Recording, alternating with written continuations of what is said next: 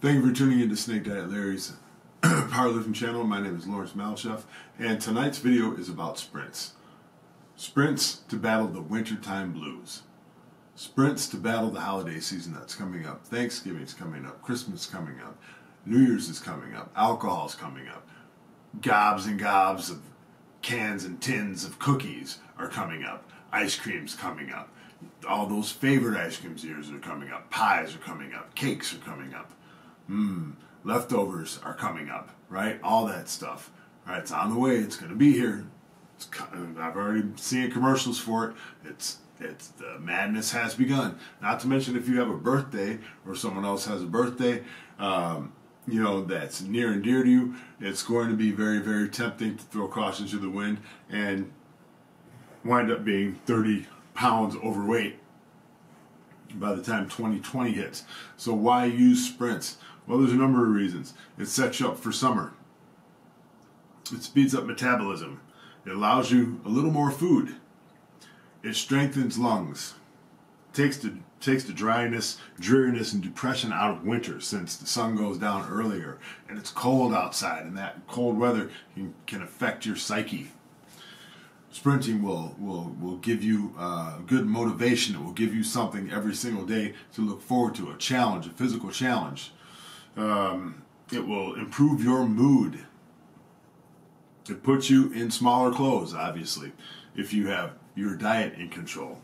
And you may have to work into a sprinting routine by starting some regular cardio, but you should always, if you're going to intend to do a sprinting routine, you should say within the first week, have one session where you do one sprint, 2 sprints, or 3. And then you build on that, but you build on it consistently. You know, we need strategies to battle what's coming ahead, and it's time to go to war, guys. I mean, you know, everything seems to be on the table during the holiday season. You know what I mean? And you know, we can get lost in the feel-goodness of comfort food, but when 2020 hits and we're 25 to 30 pounds overweight, that ain't so comfortable. And I ain't talking about right now being uncomfortable like that. I'm talking about being uncomfortable, whereas you get to the gym, get that membership before everybody else floods the place in another 8 to 9 weeks, and get going ahead of the game, right? Set yourself up for success, because Thanksgiving is 15 days away, and then Christmas comes, then New Year's, and it's just going to be an onslaught. It's just going to be an onslaught, guys. I plan on being around 245 by the time 2020 hits, not 312 pounds.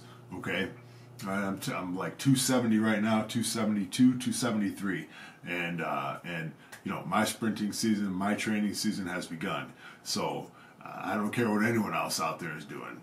And just to let you know, I've decided that this fast that I'm going to do once a week actually is a 48-hour fast, because it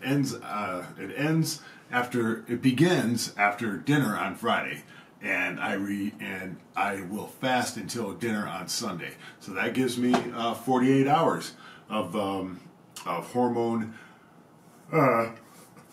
fat burning hormone action. So unimpeded by insulin, and I'm trying to tell you, it can go one way or the other, and right now we are in the danger zone. So let's not fail. Let's stay up on each other's. Be confident.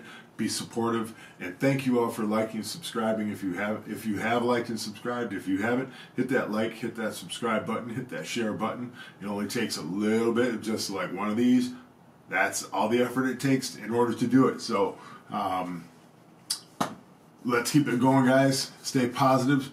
Thank you for staying tuned to the channel. All the old subscribers, all the new subscribers, I hope you'll like this place, and I will talk to you later. Bye.